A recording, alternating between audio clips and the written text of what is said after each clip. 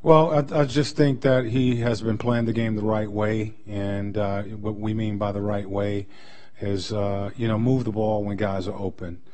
We certainly are going to put the ball in his hands, both he and Jeff, to create offense for us, but we don't want, guys taking low percentage shots, forcing the ball. And, I think, Paul has been playing that way. And, when he creates offense for us, guys on the perimeter, everybody's involved. We have games like tonight. And, he's just been doing a good job. He's a guy who's very capable of putting up big numbers if they cover him with a single coverage. And when they double team him, he's been a willing passer to get the ball out of his hands and, to teammates on the perimeter. And they've knocked down shots.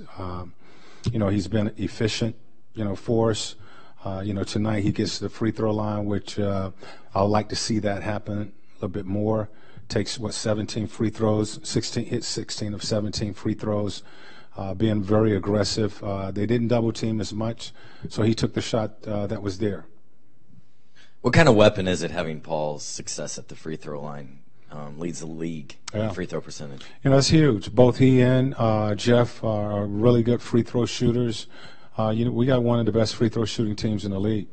And when the game goes down, going down the stretch, you need those guys that can shoot free throws, especially when you get into the penalty early. You put pressure on the defense, guys who can step up there and knock down shots. So it puts a lot of pressure on that defense when you are in the penalty and you have guys such as Jeff, Paul, who are capable of drawing fouls, and they shoot a high percentage at the free throw.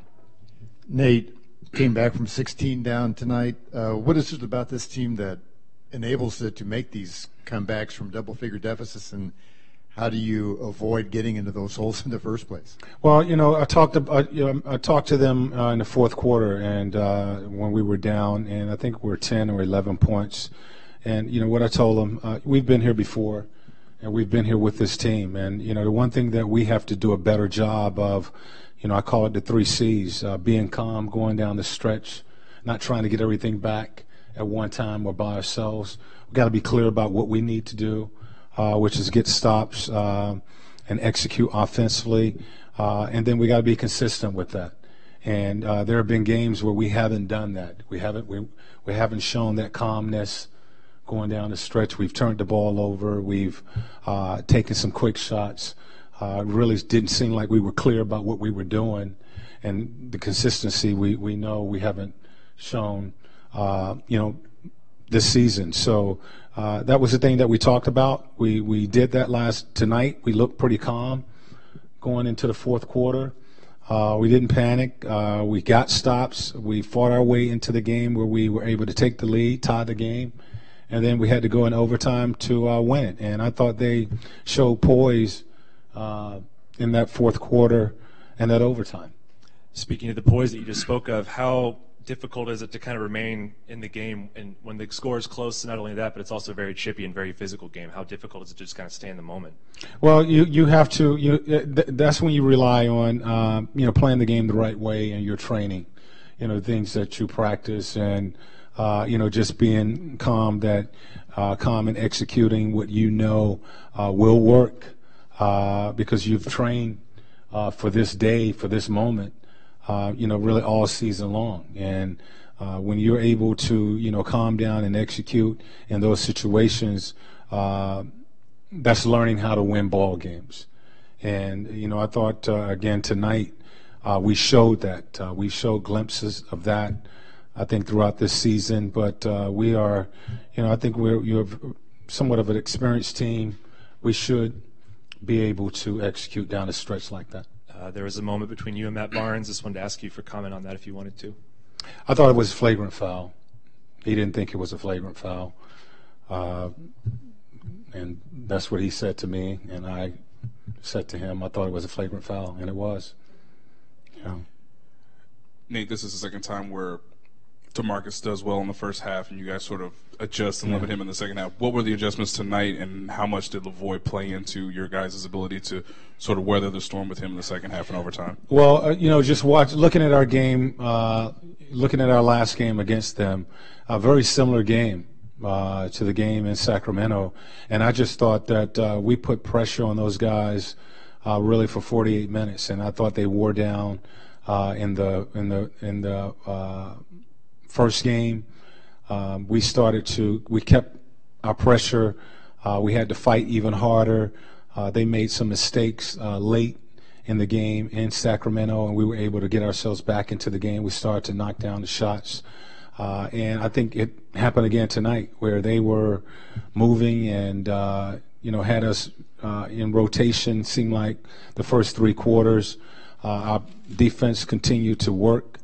And we had a number of bigs to play Cousins. We had Thaddeus, we had Miles, we had Lavoie. All of those guys, I think, being physical, making them feel us on the defensive end of the floor, I think it did wear them down. And, but I think we're at our best when we play that way. And, that's the thing that we've tried to get our guys to understand, that you have to play this NBA game that way on the defensive end of the floor. And when we play physical on the defensive end of the floor, we seem to play in a better rhythm on the offensive end of the floor. Those two incidents with Barnes, the first one with Glenn where it looked like maybe he smacked him in the face with his offhand, and then when he knocked Miles down, it certainly put a charge in the crowd. The building energized at that point. Did the team respond to that as well? Because you were down 8. Next thing you know, it's a 3-point game, and it really becomes a different game the rest of the way.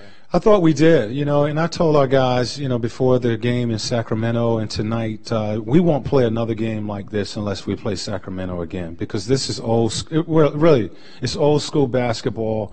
Cousins put so much pressure on the officials to call the game, and the physicality of that game that he brings to the floor. His teammates, they play that way, and the referees they call it a little different.